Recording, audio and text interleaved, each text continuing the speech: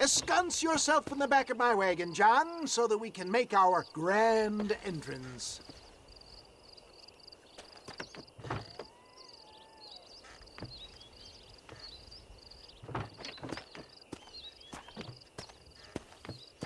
Come on, let's go.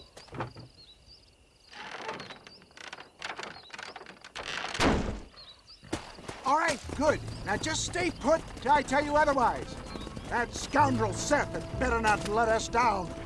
Once we're inside and I've lulled our adversaries into a false sense of security with some beguiling sales patter, I will give you the signal. What signal? The moment you hear a sharp rap on the side of the wagon, rise like the phoenix and start shooting like you've never shot before. This is it, my dear boy. The moment of truth. Me and you, John. One last time into the breach.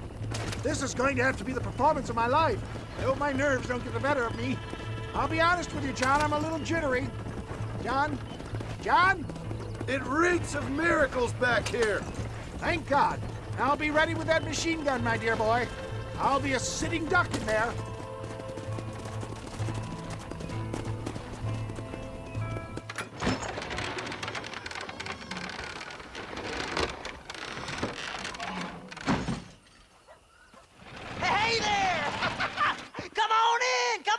Welcome to my humble abode. Come on. Yeah. Greetings, my good men. What would you say if I said immortality was at hand? What would you say if I told you I could teach you to fly? What would you say if I told you I could turn a man into a beautiful woman? Impossible, yes, once, but no more. Gentlemen, I bring you wisdom from the East. I have here in this wagon some of the finest goods, the best medicines, and the newest inventions available for you and your families. Exotic trinkets from the far reaches of the earth, elixirs that give vigor and strength. And for you men of physical skill and athletic physique, this miraculous elixir can keep the muscles supple and relax the cords. It loosens the joints and gives a feeling of vigor and freshness to the whole system. Why, some men have reported to me that after drinking it for 1 month, they can chew through steel. What the hell? It's a trap! Yeah! Get your thumb out of your nose. Now, Jack! Now!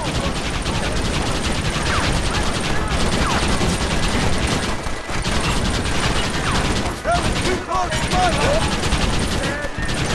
this was a mistake!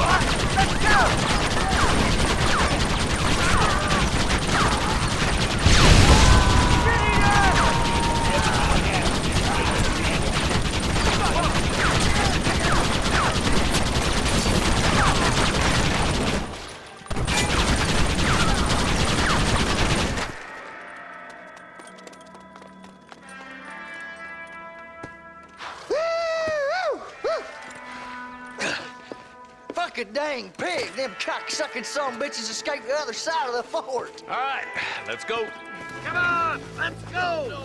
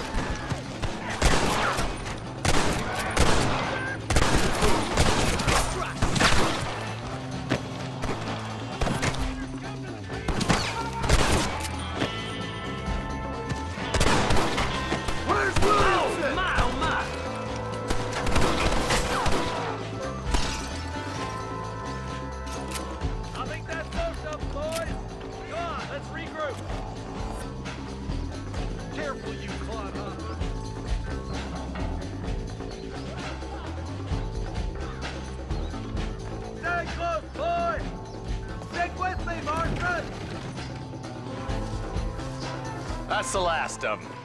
We still can't find Williamson anywhere. Hey, it's the snake oil guy! Gentlemen, let me in, for goodness sake! That fool must be hiding. Men, it is time to start tearing this place apart and find out where he's cowering! A sense of urgency here, please! Open the gate! It's the snake oil guy! Get the goddamn gate open and lock it behind him! Oh, we've got company, gentlemen! These scoundrels have got reinforcements riding this way! Oh, my good Lord above! There must be 100 of them!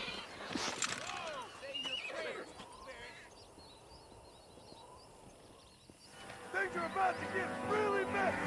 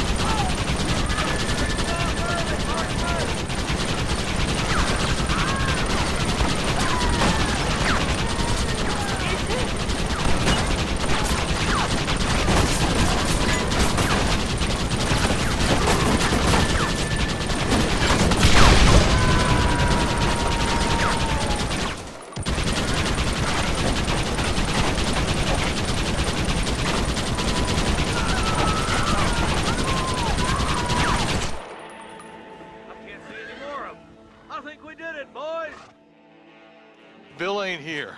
We looked everywhere. Hold on! Oh, darn, I missed it. Mr. Marston, we got a live one. He says, Bill's already run off to Mexico yesterday morning. You'll never get him. Javier Escuela. He's gone to see Javier Escuela. That should make things interesting. Where in Mexico? How should I know? Oh! Where in Mexico, you little shit? Someplace near Chuparosa, I think he said. That's bandit country.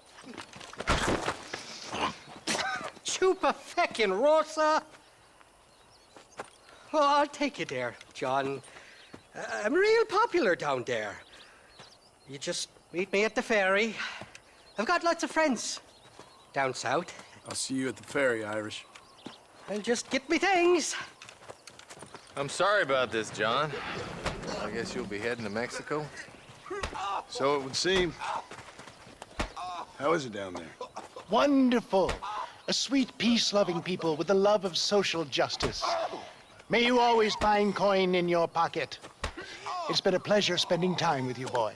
You too, Mr. West Dickens. Marshal? All right, boys. That's enough.